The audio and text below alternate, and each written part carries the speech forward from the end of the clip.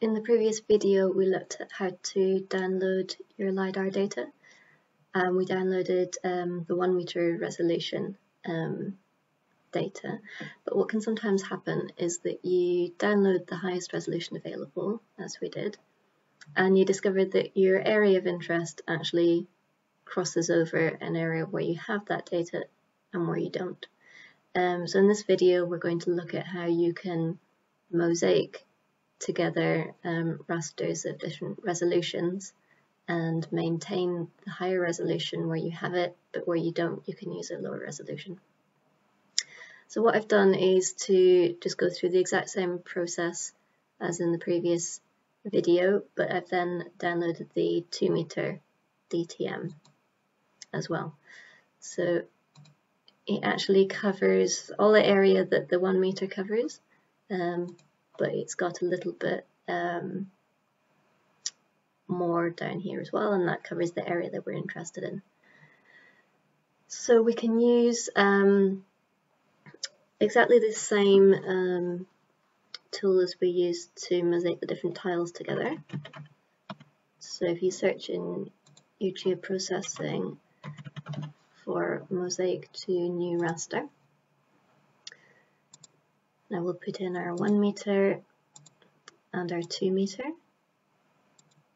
We will save it in our geodatabase, and we'll just call it 2 meter, 1 meter merged. Our spatial reference is our British National Grid. Again, pixel type, we need to make sure that we've chosen one that supports decimals, so I'm going to go 64-bit.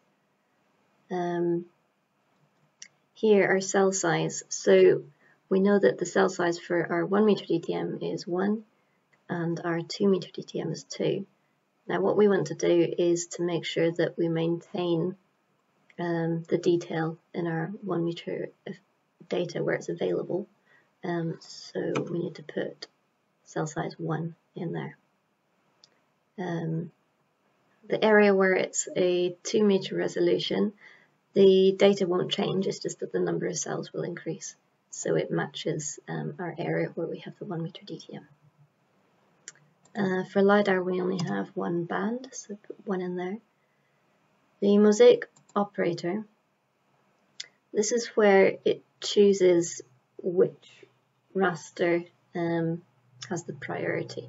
So where there's an overlap for this whole area, we've got the 1 meter sitting on top of the 2 meter. Where there's an overlap, we want to be able to choose which raster we want to use. So we want to use our 1 meter resolution where we have it, and we only want the 2 meter resolution where we don't have it. In our list at the top, the 1 meter is first and the 2 meter is second, so we want to change this into the first. So that means as a priority, our 1 meter DTM will be used.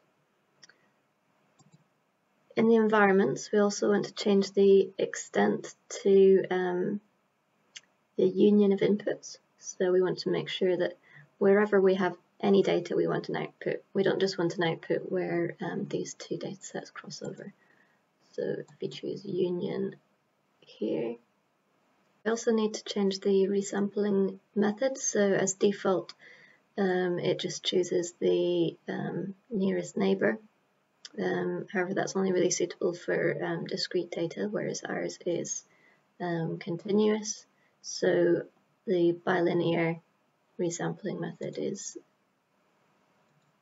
more suitable for this type of data. We just change it in the pyramid type as well, and then you can go ahead and run that tool.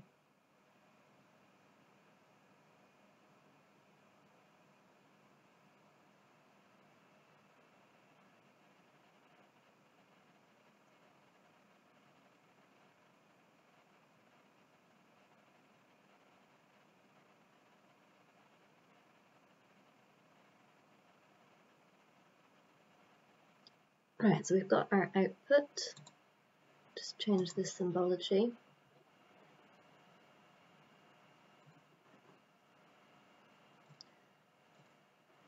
So we can see that the output DTM covers the two areas that were shown in the 2 meter resolution and in the 1 meter. And then if we go into the properties of that raster, under source and raster information, you can see that the cell size is 1.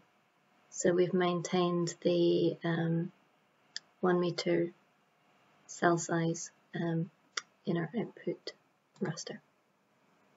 Okay, thank you very much.